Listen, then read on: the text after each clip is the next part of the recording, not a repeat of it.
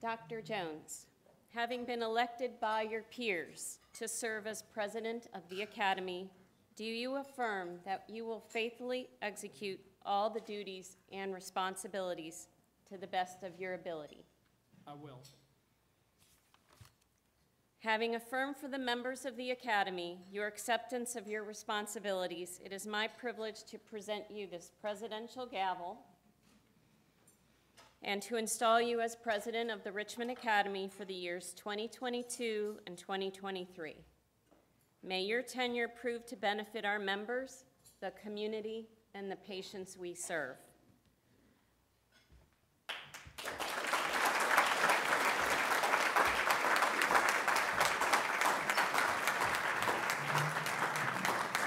Thank you.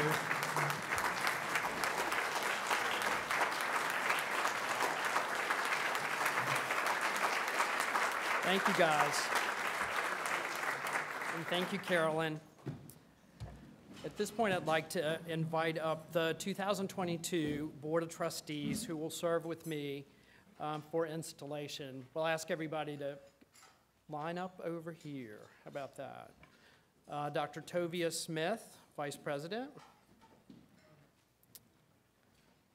Dr. Ike Ebay, Secretary.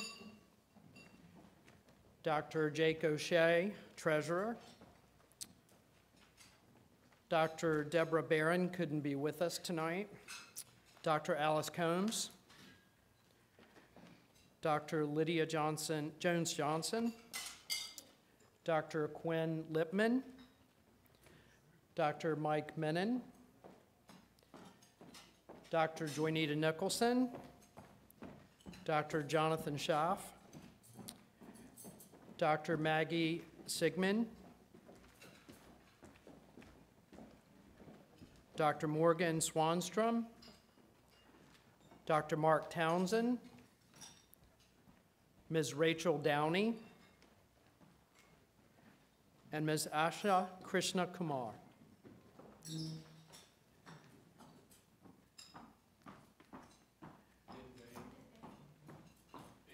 And Ben Bain, who couldn't be with us tonight. Oh, there he is. Sorry. They got to keep me straight.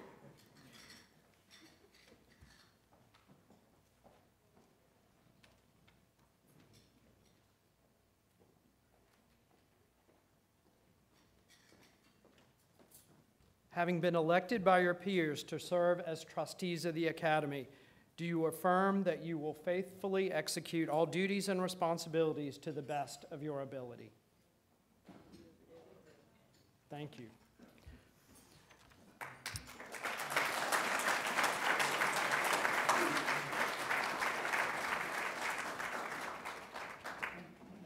Having affirmed for the members of the Academy your acceptance of your responsibilities, it's my privilege to install you as officers and trustees of the Richmond Academy of Medicine.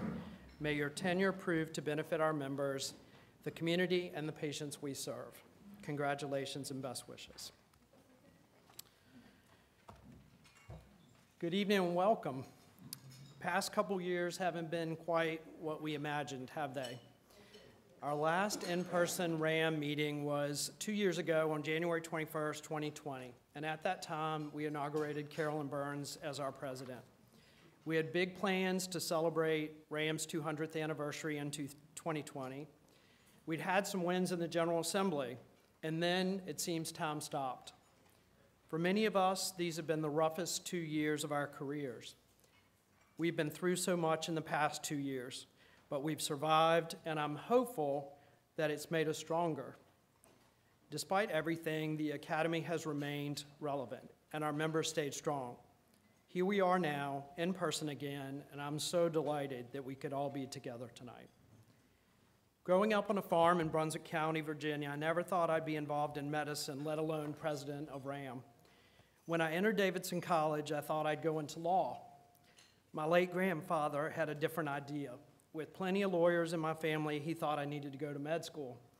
And fortunately, during freshman year, I found out that my interests were in science and not law. Later at MCV, I found the challenges of adult medicine piqued my interest, and provided a platform for a great deal of variety and opportunities. After internal medicine residency at the University of Alabama, I returned to Richmond to settle and become a part of the medical community here. And I've been a member of private practice groups as well as corporate medical ones, and currently I'm employed by Bon Secours Mercy Health as an internist at West End Internal Medicine. I have to thank my family for their love and support. We've navigated the years of change in our careers in the medical community. They've been there for me in the highs and the lows of our work and family life.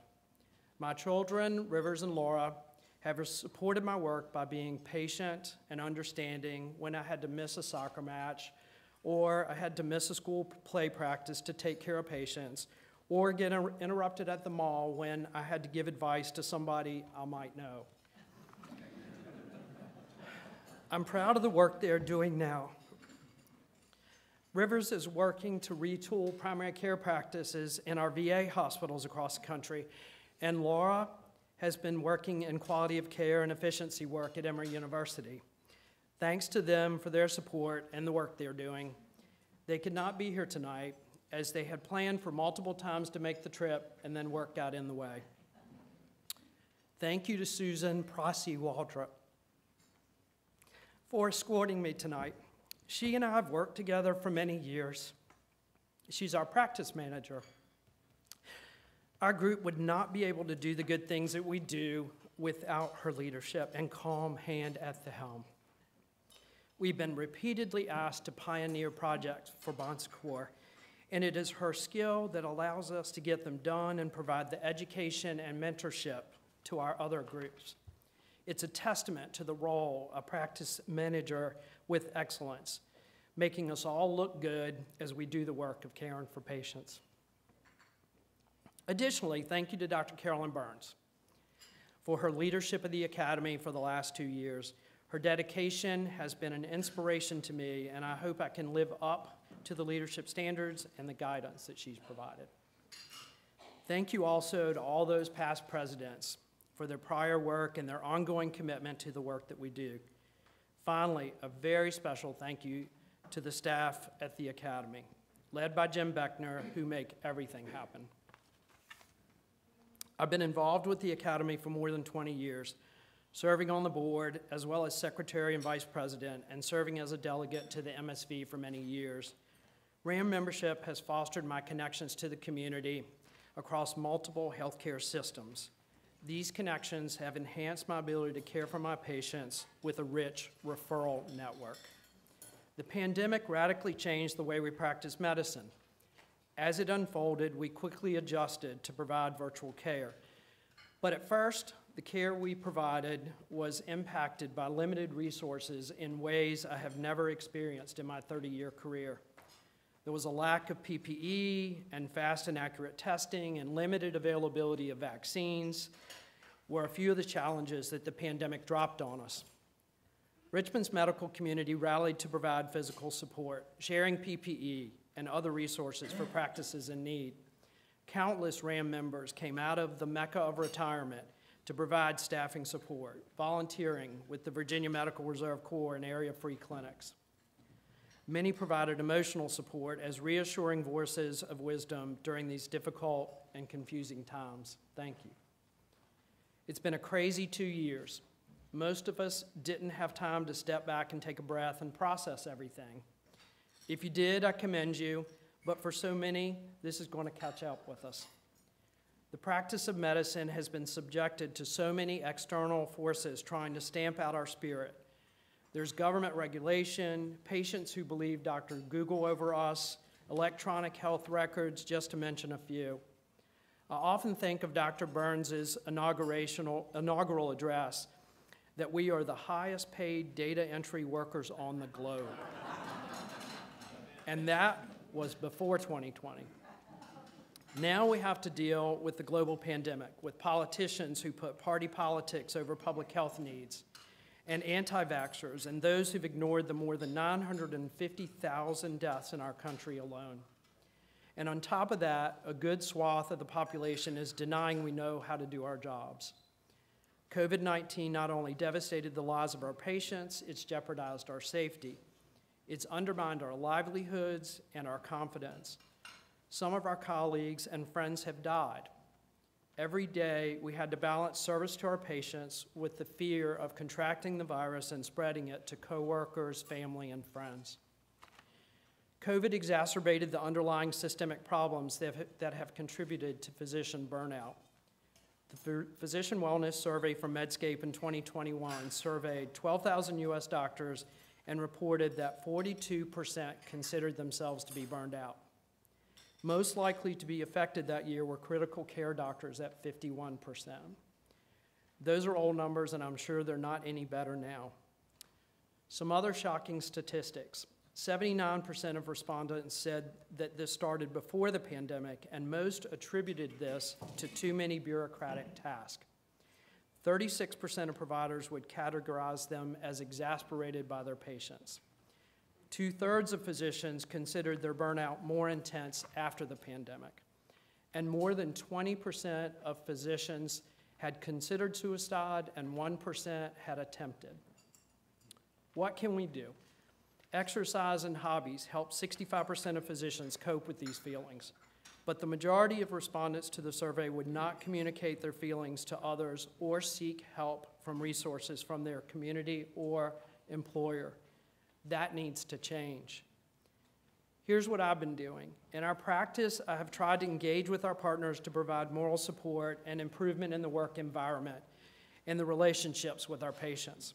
Our system has put in place a provider wellness program that has included small groups, mentor and coaching programs, as well as the ability to use allocated CME funds for counseling with dedicated professionals for wellness. As a leader of one of those groups, I found it to be a safe environment to discuss feelings and frustrations and obtain and provide support. One physician cannot change the system alone. That's why we need our medical societies like RAM. Well before the pandemic, RAM was at the forefront of recognizing and addressing physician burnout. We were the first medical society to invite Drs. Wendy Dean and Dr. Simon Talbot to speak about what they call moral injury, a term that I believe accurately describes what many are feeling. But it didn't end with Dr. Deans and Talbots collecting the RAM souvenir coffee mugs and going home.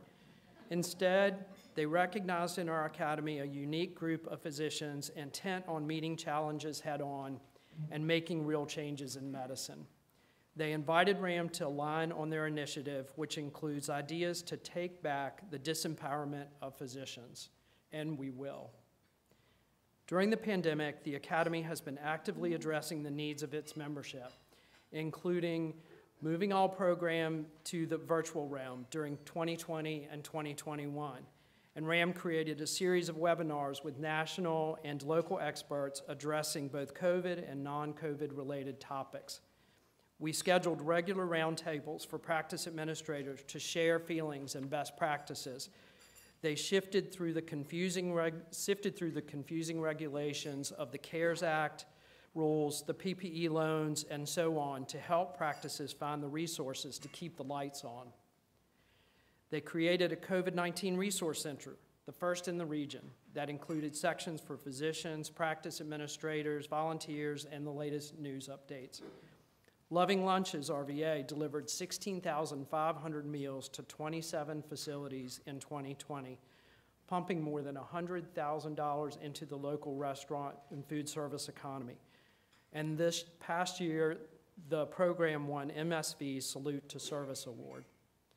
CCVS pulled together to get physicians credentialed as quickly as possible so they could manage the surge of patients, and Access Now stayed open and communicated with patients and physicians to ensure that no one went without needed care. We continue to serve more than 2,000 patients a year through that program.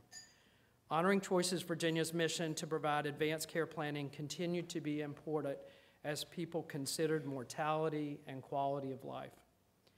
RAM focused on advocacy, fighting against insurance companies who tried to deny reimbursement for telehealth, and RAM raised the issue of malpractice concerns early on and supported the resulting executive order that protected physicians.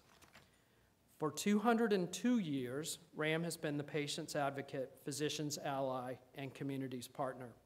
This group of doctors has triumphed over epidemics, health crises, major wars, and power plays between doctors and health systems, misinformation, and change.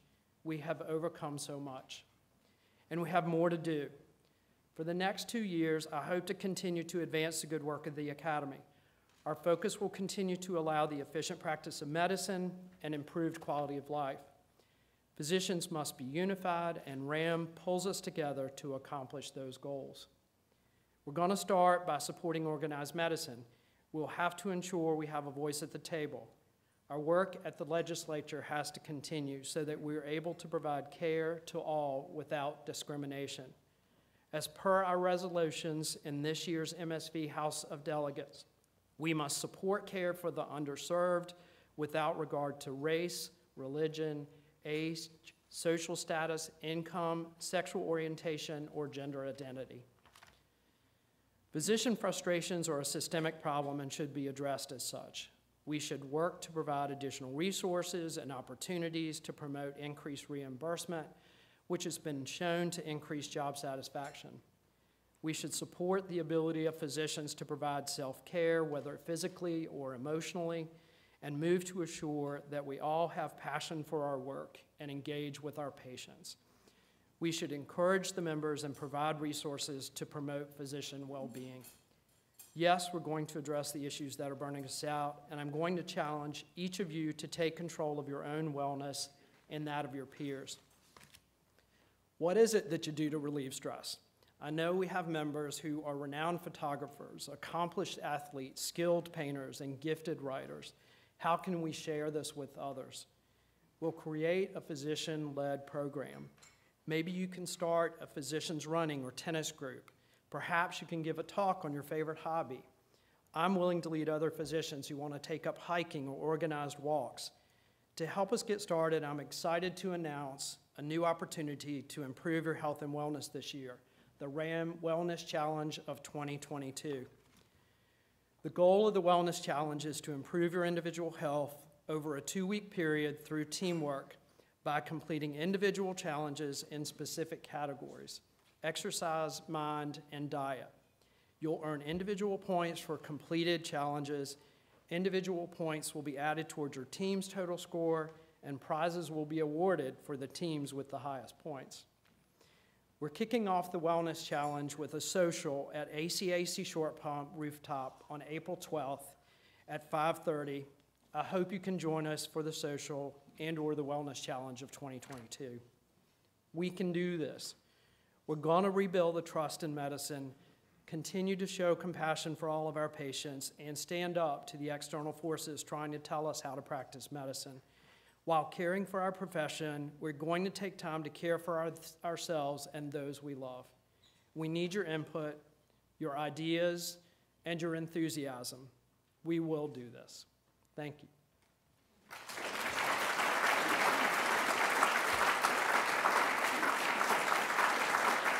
Thank you.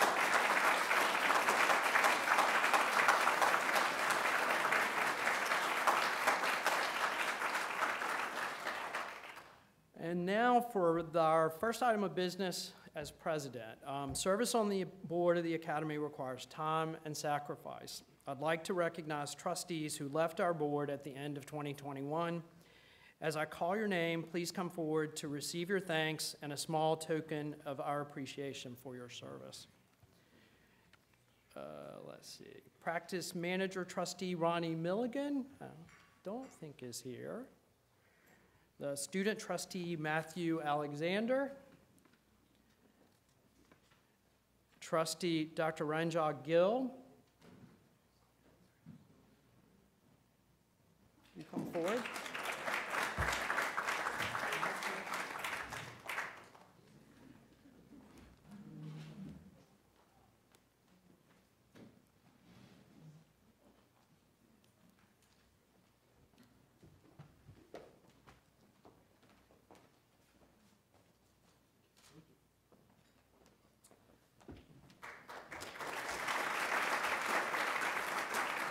And past president, Dr. Mark Monahan, who was just here.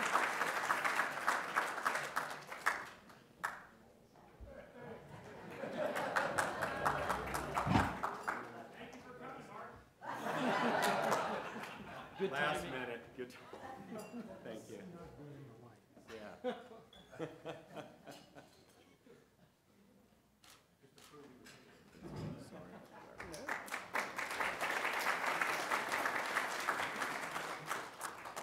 I'd also like to recognize Dr. Carolyn Burns, our fearless leader during what would likely be considered one of the most challenging presidential terms.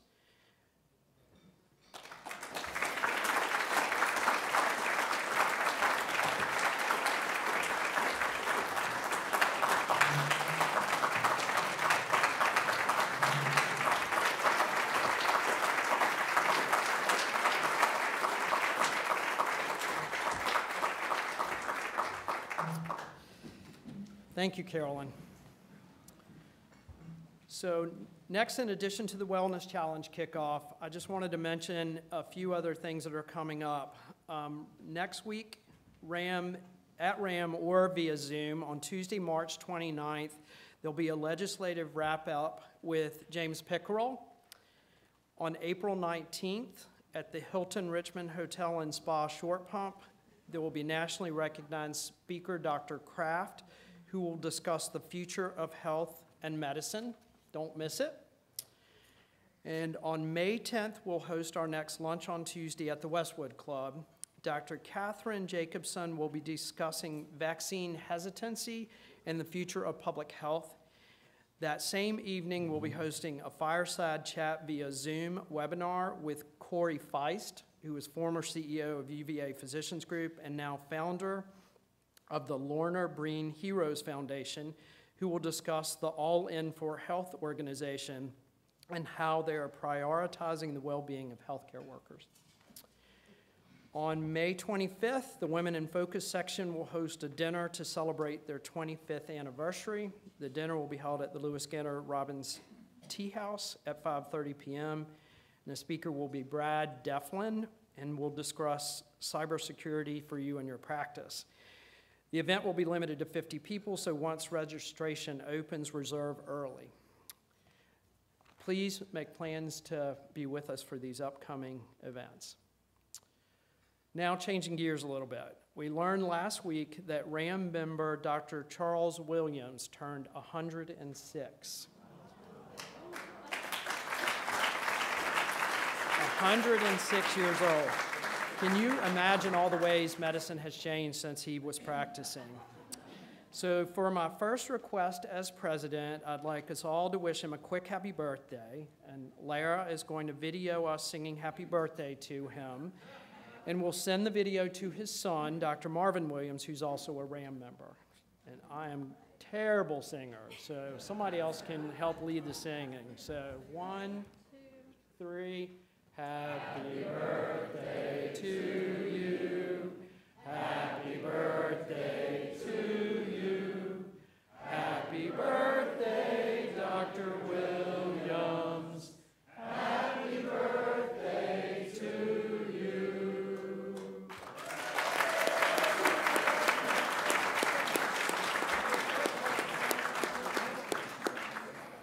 Thank you, everyone. And for my last announcement of this evening, if you're a former RAM president or a trustee, we want you to please stand and follow Lara to the West Hampton room now, where we're going to take a quick photo for this year's prestigious group. Thank you all. The meeting's adjourned.